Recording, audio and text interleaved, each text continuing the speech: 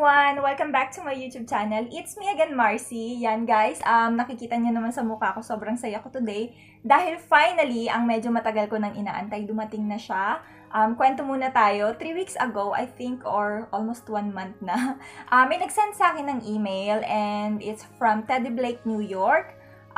Tinanong nila ako kung gusto ko daw ba ng bag. So, hindi ko siya ina-expect.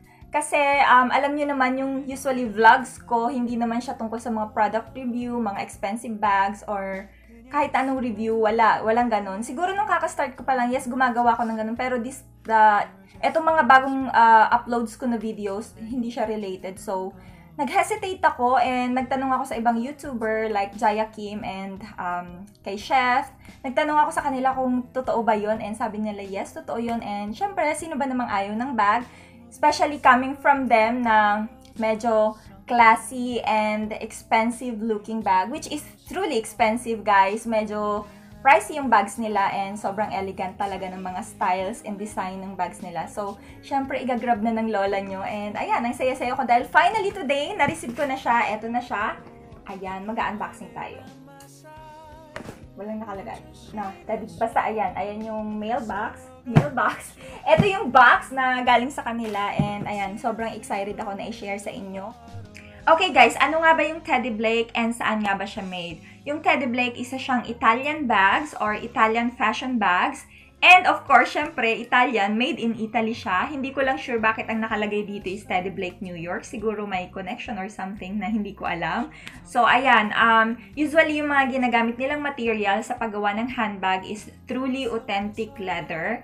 So, leather lang yung ginagamit nila. Alam niyo naman pag leather yung isang gamit or yung isang bag, talaga namang magtatagal and sobrang tibay niya. So, kung isa kang fashionista, dahil yung mga product nila is talaga namang, yung mga bags nila is talaga namang pang fashion or socialerang bag, mga ganun yung style nila. So, kung isa ka doon, please do visit their website. And ayan, pwede kayong pumili ng mga iba't ibang style ng bags.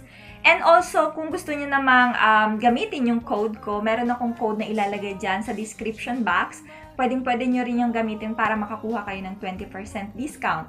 Pero, yung code na yun is only applicable kung ang bibilhin yung product ay hindi sales. Dahil excited na ako i-share sa inyo ang aking first ever Teddy Blake bag. So, ayan, let's start! Okay guys, finally here it is. I am very excited. Eto na yung box guys. Sobrang neat and sobrang presentable niya. As in, hindi man lang siya nasira nung pag-deliver sa akin. So, ayan. Yung box niya, it's magnetic. So, kung ayaw nyo nang ilagay yung bag nyo dyan, pwede nyo siyang paglagyan ng ibang bagay. Something special na gusto nyong i-keep. Pwede nyong i-keep sa bag na yan. So, ayan, meron silang sinasabi na designer handbag made in Italy, pero Teddy Blake, New York. Luxury leather bag. So, ganyan siya. One thing na nagustuhan ko dito sa packaging nila is, yung pagkabalot nila sa bag, talaga namang sobrang ingat na ingat sila. As in, binalot talaga nila ng bonggang-bongga. So, nakita nyo, meron na siyang paper, and then, meron pa siyang bubble wrap, and then, sa loob ng bubble wrap na yan, meron pang another plastic, and, of course, the dash bag. Yung dash bag, sobrang, as in, wala akong masabi, sobrang lambot niya. Cotton siya, 100% cotton yung ginamit nila and as in sobrang ganda niya.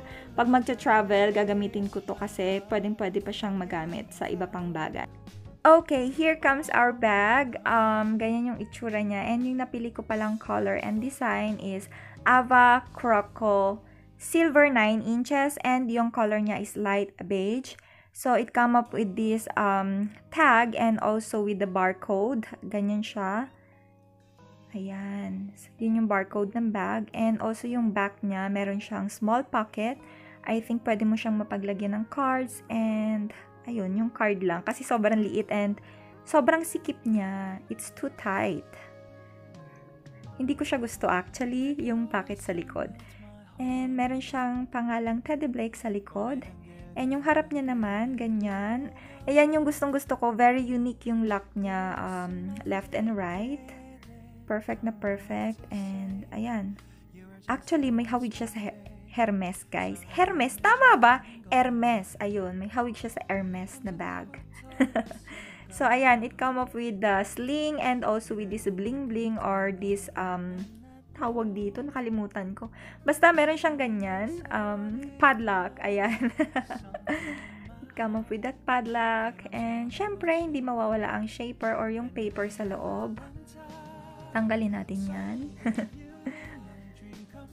And, yung loob niya, ayan, leather talaga siya and yung smell niya smells good. Hindi siya smells like, hindi siya amoy plastic or amoy goma.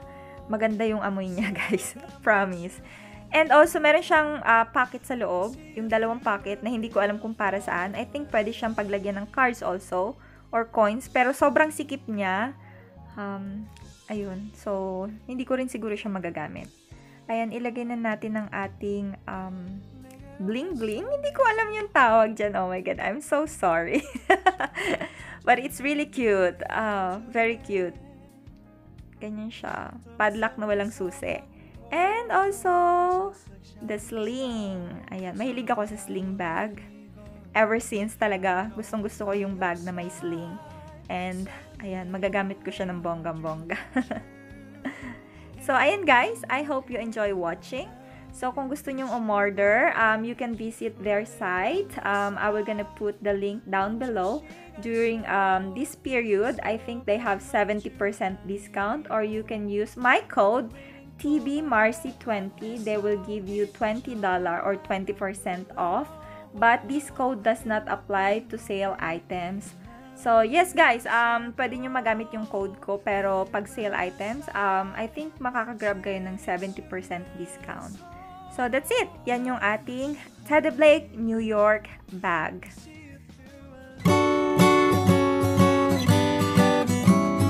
Night and day, it rained the whole day till on Sunday. I'm waiting for a shining day. Might be singing, might be murmur, might be love letters. Even if the rain may be with you.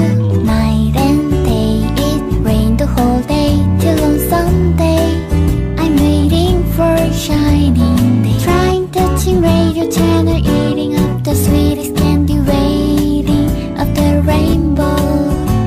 The sun